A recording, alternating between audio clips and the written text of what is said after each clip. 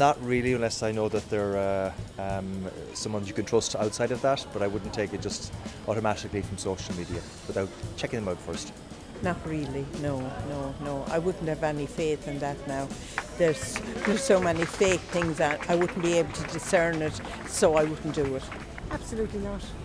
No way I would not. I wouldn't entertain it. I'm too old.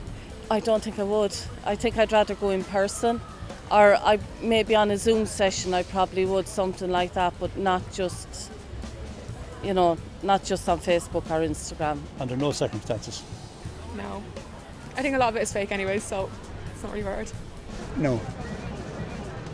Because it's an unknown person. No. No, because I don't really be on social media, but if I was, no. No. It'd have to be someone I'd know, or, trust, or, Just, I have an accountant for that. Simple as. I don't think so. I think because social media is really unrealistic sometimes, and I think you should just go from the advice from the people around you, the people that know you. I know, just sure my parents know, well not that they know at all, but I'm just I get my advice from them and I trust them, so that's it really for me. No. No, absolutely. How come?